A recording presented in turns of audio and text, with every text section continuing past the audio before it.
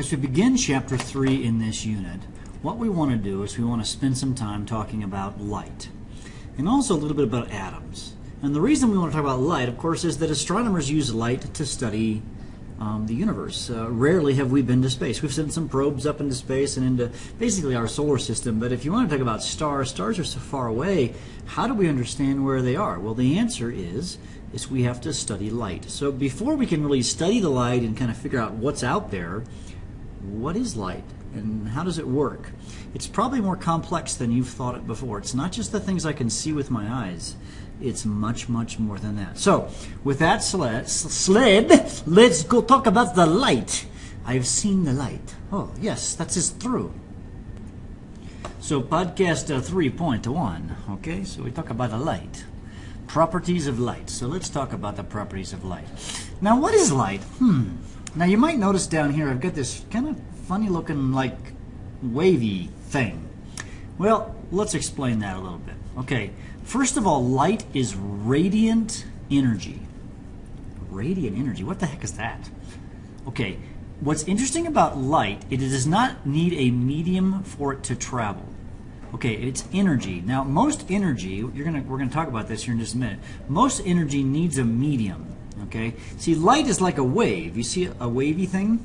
Well, most waves that you're familiar with, they travel in a medium. When we say a medium, we're talking about like water. Water is a medium. So if I drop a rock into a pond, the medium is water, and the energy travels through the water.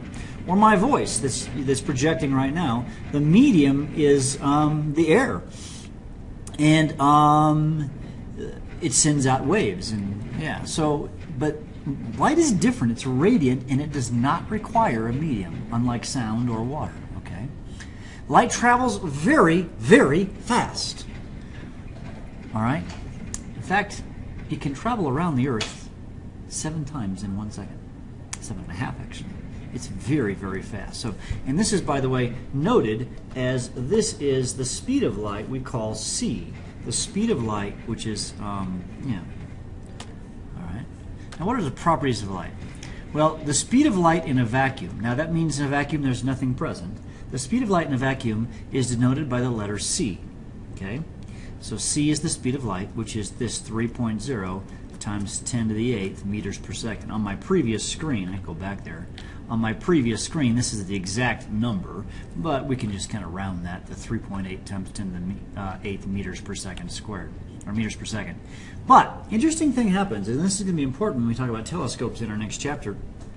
The speed of light is reduced as it passes through transparent materials. So if I were to have a diamond in my hand, that diamond, light would travel slower through the diamond than it does through a vacuum or air, for that matter. It's not a lot slower, but a little bit. In fact, that's what gives diamonds and precious gems kind of some of their beauty. Well, it gives all their beauty, actually. Okay, so the speed of light in transparent materials is dependent upon the color. So depending on the color of light is going to make a difference. Okay. Now, this is the final reason that telescopes work the way they do. Again, telescopes is the next chapter, so we'll get into that. All right. Now, light can be considered a wave.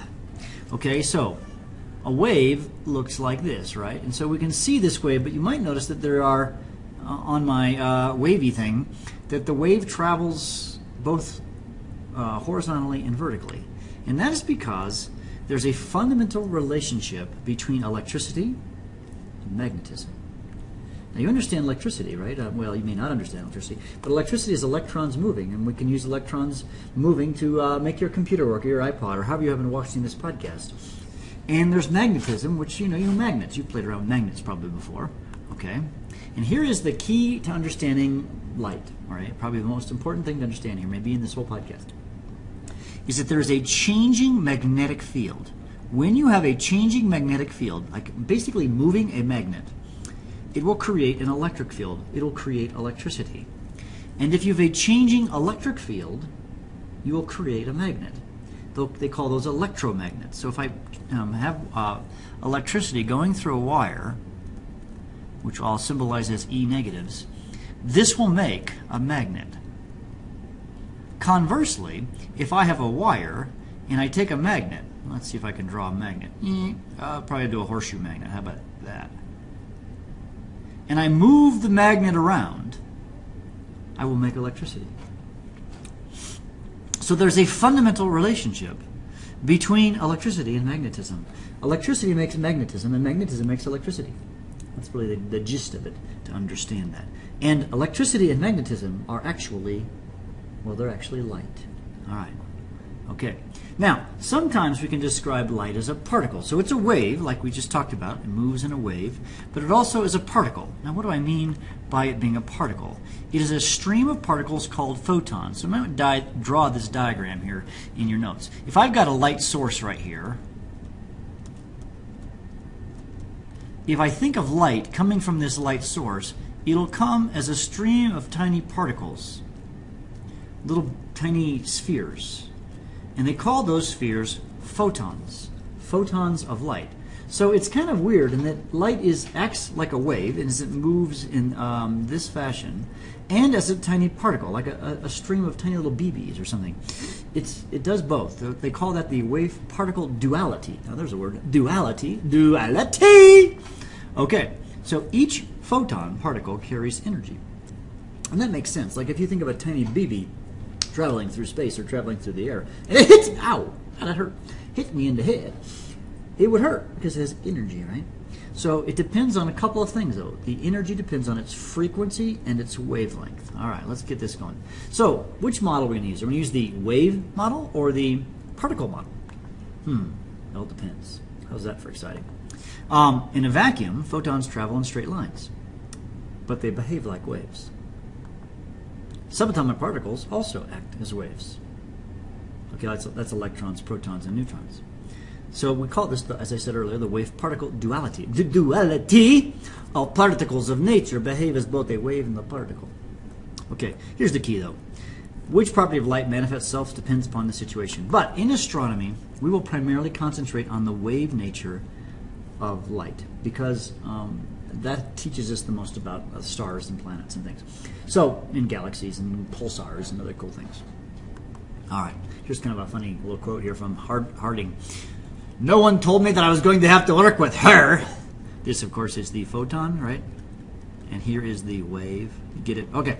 All right, silly joke. All right, moving on. So let's talk about light as a wave. Okay, so here I have a bunch of waves. Yeah, and notice that there's something different about the waves. All right, which colors to which the human eye is sensitive is referred to as the visible spectrum. You see, there are colors that you can't see. Your eyeballs cannot see certain colors. In fact, you can see very few colors. And the ones that our human eye can detect are called the visible spectrum. Okay?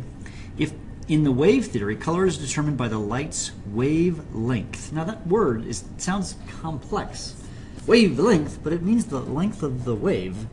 It gets a funny little symbol called lambda. This is pronounced lambda. Lambda. It is a Greek letter, and scientists like to have like little symbols for things, and so they like the Greek alphabet, and so we stole from them. Okay. Now, what measurement unit would we use? Now, how long something is measured typically like in meters. But see, wavelengths of light are very, very, very, very, very, very short. Very, very short.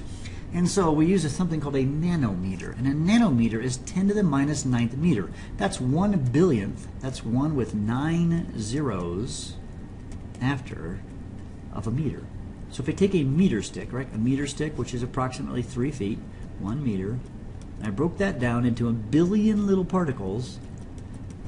That would be a nanometer, which is really, really small. Red light. Okay, if light comes into your eyeball and it's red, and you say, oh, it's red! It's a pretty red dress or a red whatever. It would have a wavelength of 700 nanometer. It is the longest visible light that our eyeballs can see. Violet, on the other hand, is the shortest visible light, purple, and that's 400 nanometers.